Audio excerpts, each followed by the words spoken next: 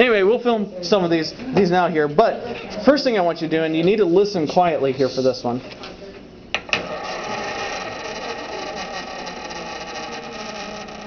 Everyone hear that noise there?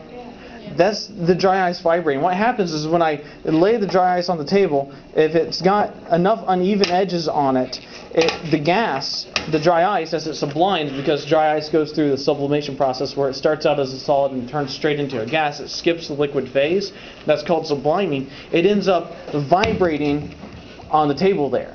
And so then the gas is trying to escape as it goes from solid to gas. They're stuck there in these little pockets. They try to escape, and so then it vibrates, and you hear the funny noise of the dry ice on the table.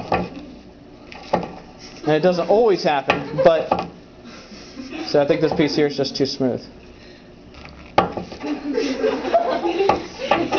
There we go. There we got one.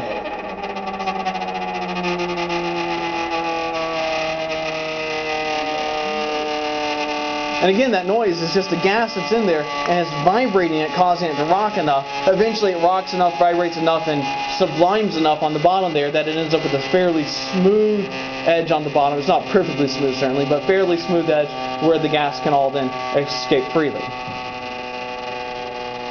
If you put one of those on like a hot plate, would it do that more?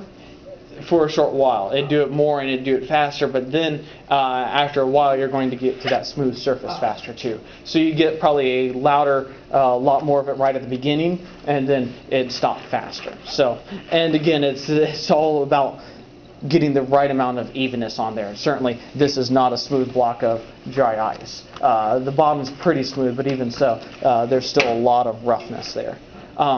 Also, everyone was laughing just a moment ago because this piece here kept sliding around. We'll talk about that here.